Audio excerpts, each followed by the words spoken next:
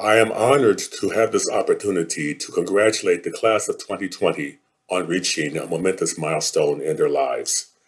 And I'm happy to offer special words to this year's graduates in music.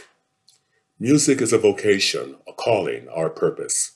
The late blues icon Ray Charles said it this way: I was born with music inside me. Music was one of my parts, like my ribs, my kidneys, my liver, my heart, like my blood. It was a force already within me when I arrived on the scene. It was a necessity for me, like food or water. Music is a necessity and a way to survive during the most difficult times.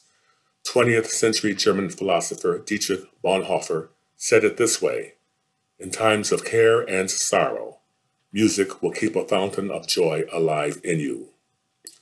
During this pandemic, music has given people a sense of belonging, counteracting feelings of isolation and separation.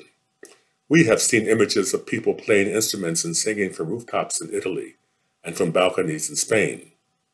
Music calms anxieties, providing a respite in the midst of uncertainty and fear. How fortunate you are to make music the center of your lives.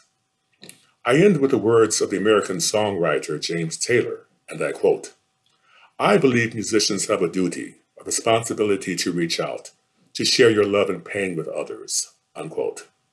And I believe that as you take on these responsibilities as musicians, your lives will be purposeful and fountains of comfort and joy. Congratulations.